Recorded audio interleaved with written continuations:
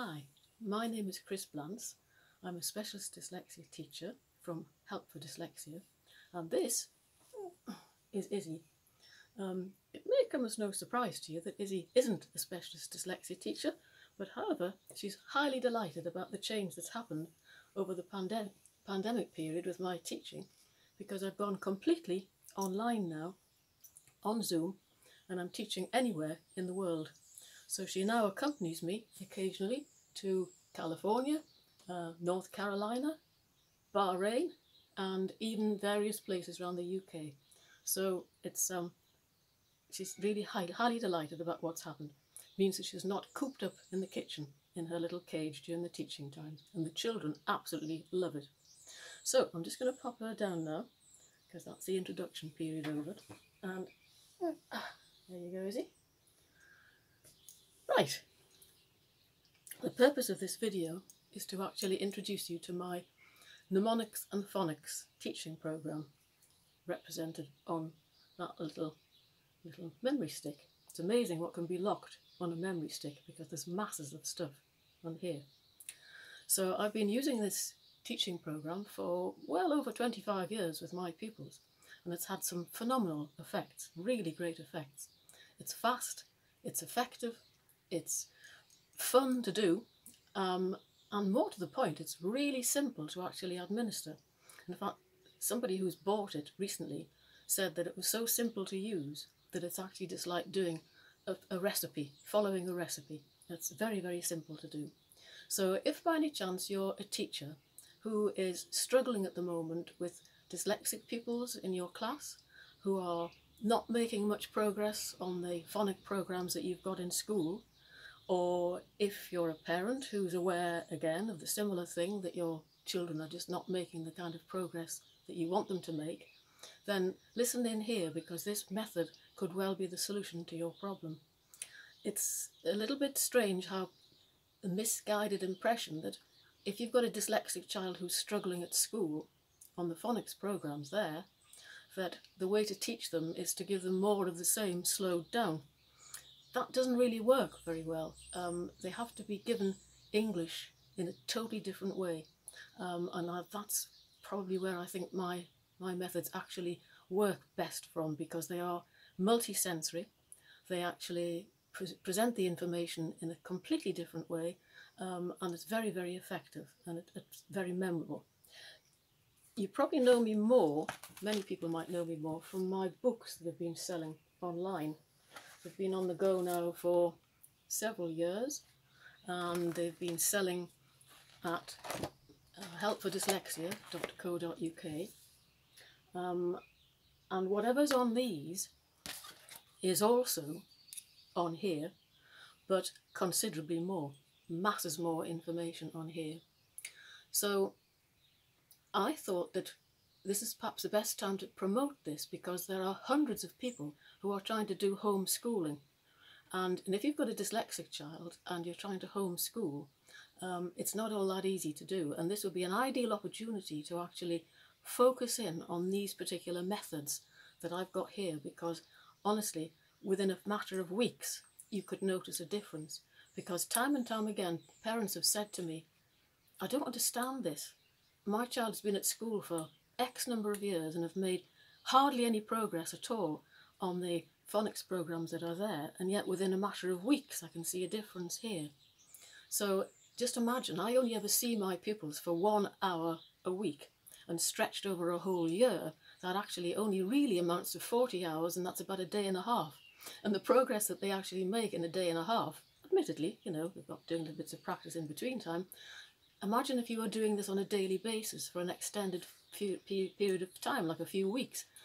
Your child could actually go back to school infinitely better at reading and spelling, and greatly more confident.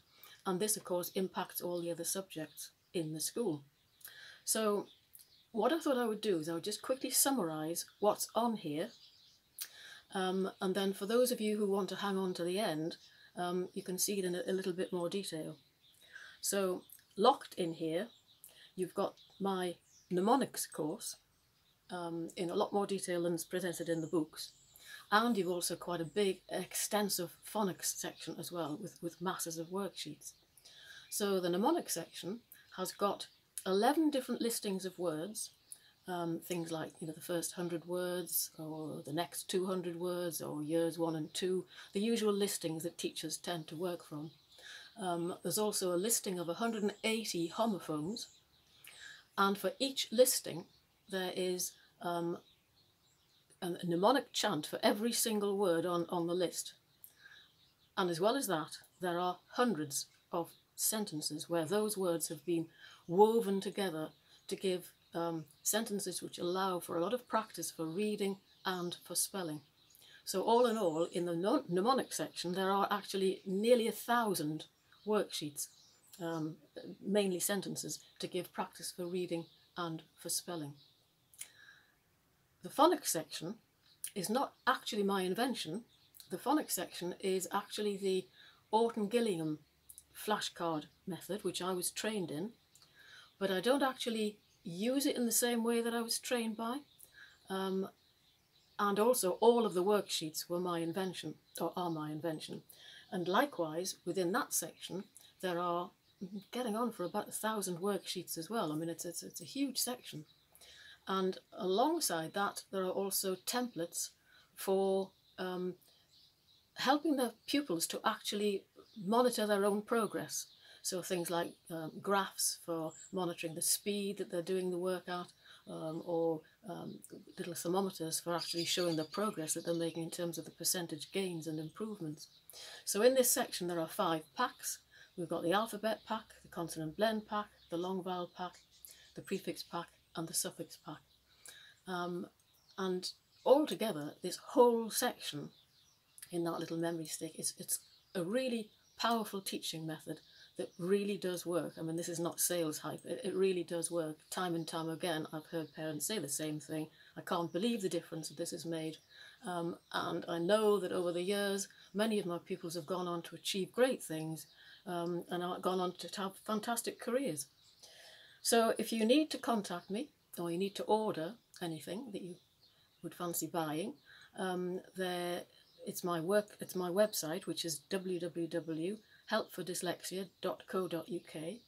If you want to contact me, my email address is helpfordyslexia@gmail.com, and I'm also on Facebook under Help for Dyslexia as well. So if anybody wants to message me or even FaceTime me, I'm quite happy to chat to anybody who wants to know a little bit more about this. So that's the summary. If you want to hang around now, I'll show you some of the worksheets and show you how relatively easy this whole method is actually to teach.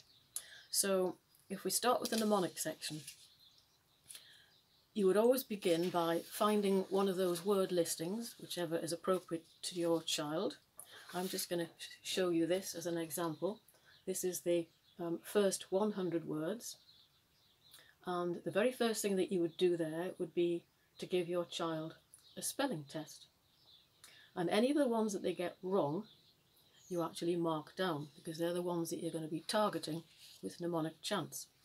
Now, the first thing that you do is you get the percentage of their score, and there's a little template in here.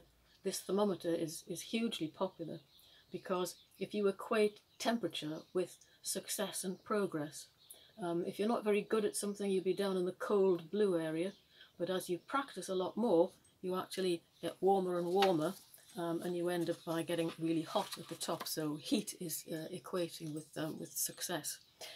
So if you imagine somebody starts a spelling test perhaps, and they've got a thermometer that looks a bit like that, and then you're going to work on all of the ones that they've spelt incorrectly by using these chants, which I'll explain in a second.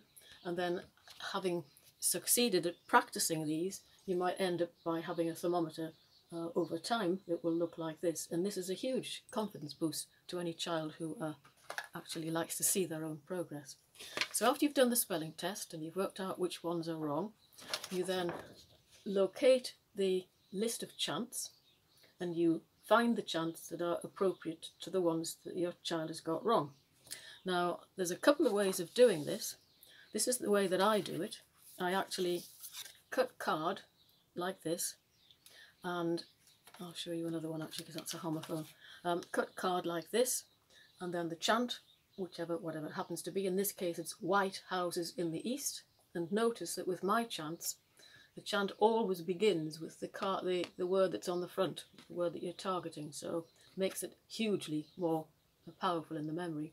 So you maybe tell a little story about this particular chant, activate the visual memory, draw a little appropriate picture, and then you say the chant out loud numerous times, maybe 10 or more out loud, and then lo and behold that chant sticks in the memory, and once a chant is learned and is committed to the memory, that means that word can now be spelt. So we've got a couple of examples here, you know, white houses in the east, that's one of the high frequency words, and then when Henry eats nuts.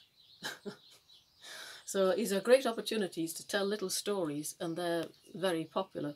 For homophones, this is great for homophones because as I've been making up all these thousands of chants, for homophones you have to not only work out what the chant is suitable for the order of the letters, obviously, in the word, but I try to lock in the meaning of the word as well.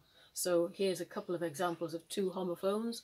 The top one, soar, which is to do with some kind of injury, and the bottom one, soar, meaning the flight of a bird. So the top one, soar on rabbit's ear. So there we've got a little picture of a rabbit with an injury on its ear. And then here, soar over Abbey roof. So highly multisensory this method of mine is, and it's very, very visual, and lots of drawing and lots of colouring in and lots of storytelling, and it really lifts words to life and takes them from being kind of boring, learning ordinary spelling by look, cover, write and say, which doesn't often work very well, into something a lot more exciting. Now, if you didn't want to do this method using the strips of card, there is a template in here for doing it in a slightly different way, and that is the words that you get wrong, you write them down, you write the chant in the middle, and then the pupil gets an opportunity to do their own little drawings at the side. Same sort of thing, say the word out loud, say the chant out loud rather, numerous times, and the combination of the visual memory of drawing the picture and the auditory memory of saying the chant out loud locks the information into your long-term memory, and it lasts a long time. Now, as you're actually accumulating chants and words in this particular way, I always think it's a good idea to actually keep track of all of this. So there's a template in here, a graph that you can actually adapt, and this one would be showing the numbers of chants that you're accumulating over any one time, so that's quite useful to see. That monitors their own progress. Then, by the time you've actually got a really, good pack on the go, the next thing would be to actually get the stopwatch out and start timing them. And this is the kind of thing that I like to see, because here, you're starting off taking quite a long time, and then gradually with practice you're getting quicker and quicker, and every time you actually get quicker and quicker, and there are fewer hesitations in the brain, you're actually doing important stuff in the brain by embedding the information into the long-term memory. Here is a star, which represents that this particular pupil has actually got faster than me doing their pack of chants, and always, again, that's a fantastic thing for a child to actually be able to achieve. When you've reached the target of having done all the words that you need on a particular list, like the first 100 words, then there is a template on here as a certificate, and I always like to give certificates at perhaps 50, 100, 150, that kind of thing.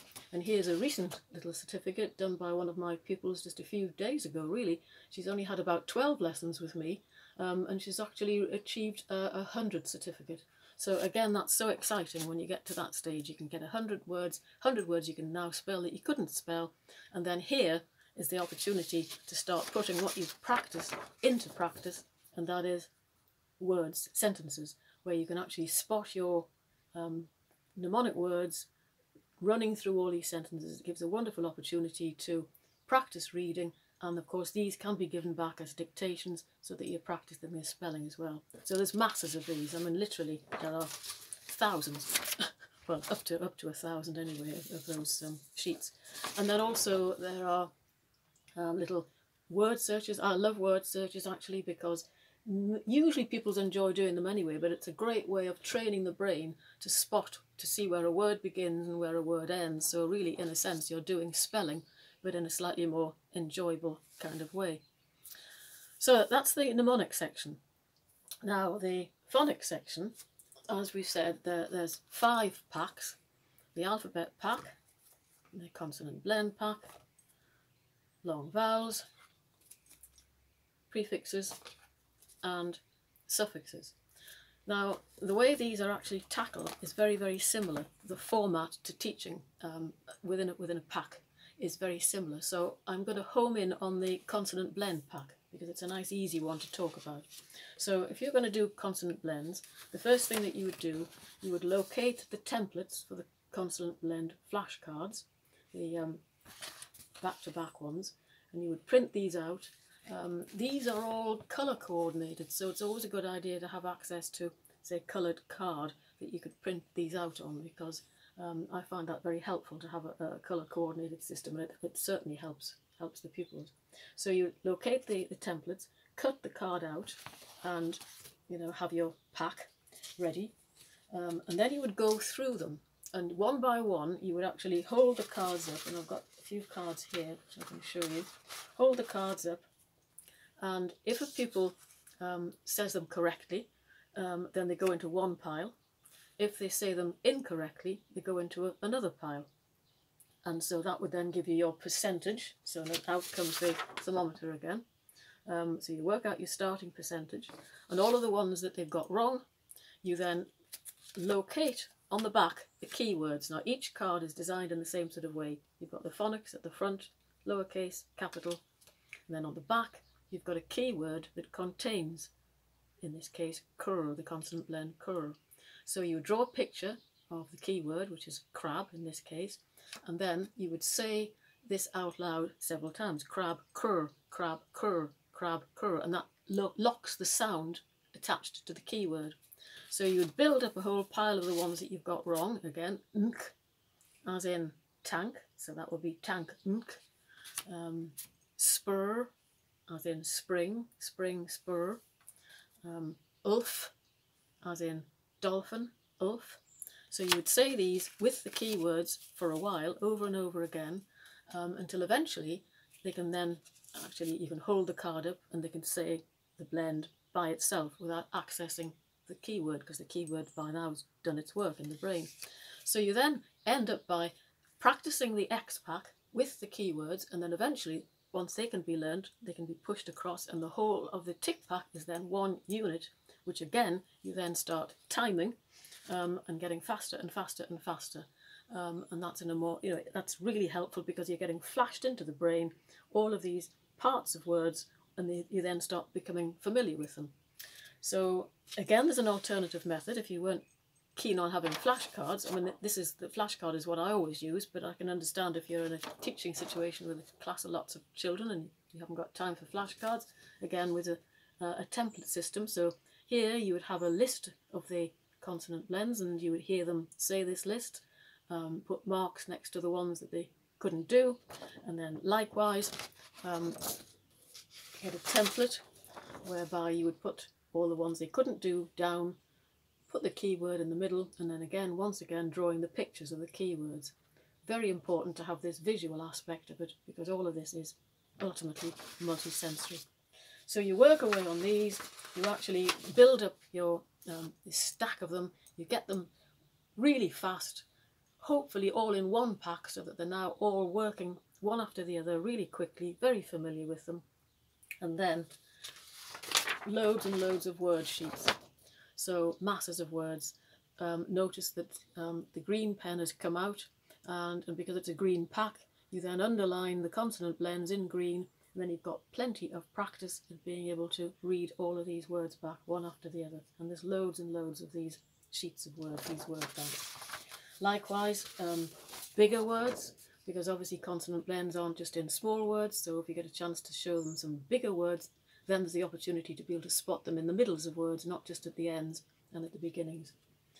And then again, you've got masses of sentences to analyse, and here you've got the green pens come out and running along and picking out all the consonant blends in the sentences, and then reading them through, and again done back as a spelling exercise. Other types of worksheets in this section, you've got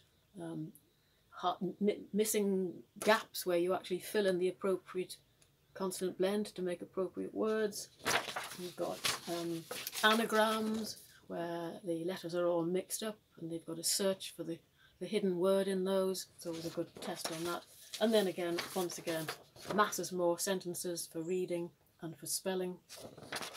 And again, word searches. So it's just a step-by-step approach to everything, really. Everything that you give them, you're giving them the things that they can actually do, and then you go to the next step and they can build on it step by step. It's like a ladder of success, really. And so when you've gone through all of the packs, working through them in this particular way, you can end up by, this is a very crude mind, but this is an example of how you can get to the stage where you can look at a bigger word and spot all the pack knowledge running through that one particular word, and you can, like, the word can be pulled out like on elastic, and you can see all the building blocks, and then it becomes less daunting because each little bit you're now familiar with, and you can manage to then read that word or these bigger words back. So that's the phonics section. And then at the end there is a great long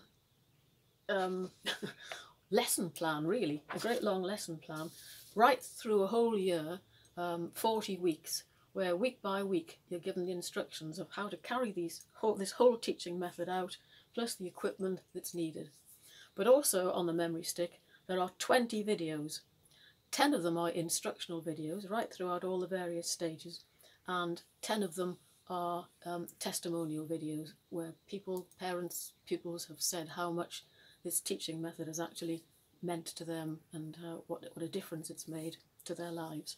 So that's it, really. If you're interested, then once again, the website helpfordyslexia.co.uk, email helpfordyslexia@gmail.com, and again, if you want to speak to me on Facebook, FaceTime me, it's Help for Dyslexia there.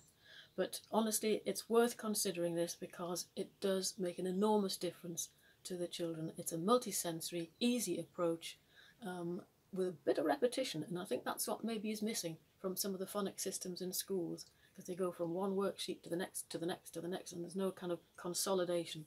So I think that's probably where this method may work where others don't for this type of child. Okay, thanks for listening.